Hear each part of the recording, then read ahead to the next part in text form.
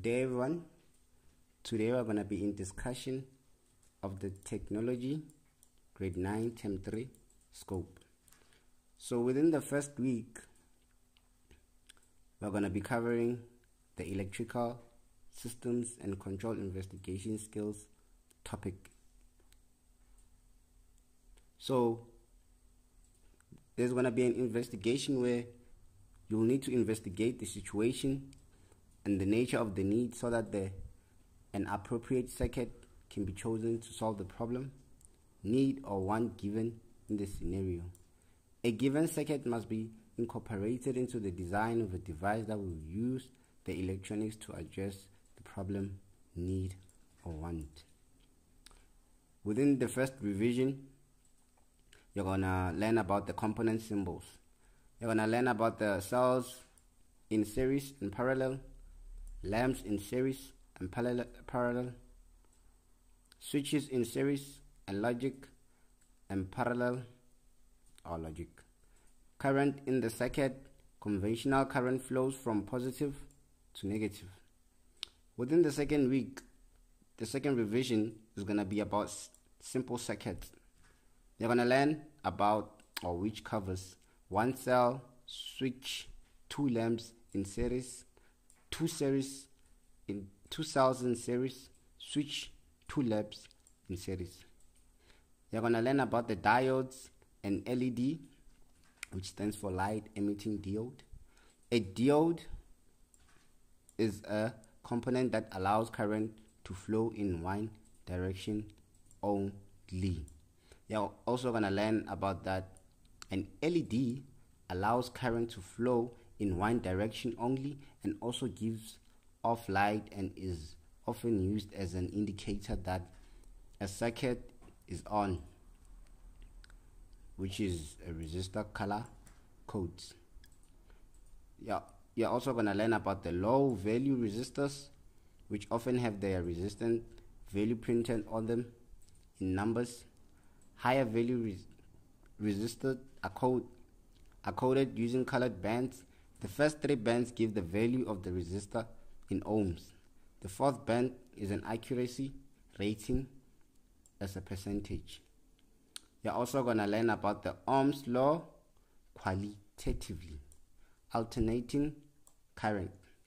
Within the third week, there'll be a design brief where each learner writes his or her suggestion of the design giving specification and constraint. There are going to be sketches that you have to learn, or you're going to be taught that each learner draws the circuit diagram. Each learner produces a sketch in 3D showing the device that will use the electronic circuit. Teams meet and examine the individual suggestions and decide on a final solution.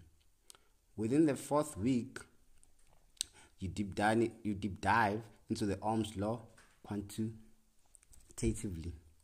As voltage increases, current increases if resistance is constant. Action research testing Ohm's law practically.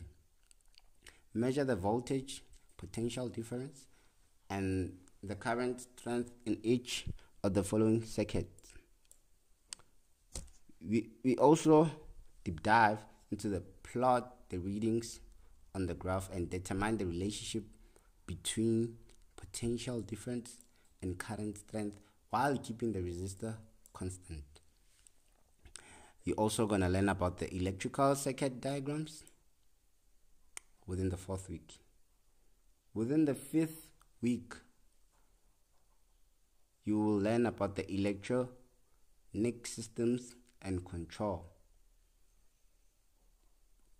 You'll calculate values like the resistor value, the potential difference value, aka the voltage, and the current value.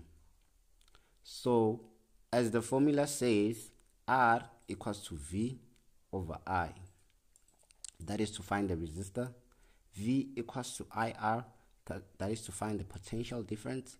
I equals to V over R. That is to find the current flowing throughout a circuit.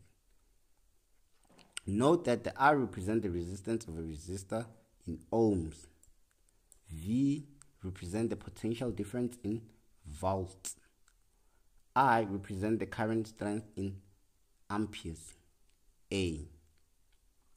Switches. Manual switches controlled by the user.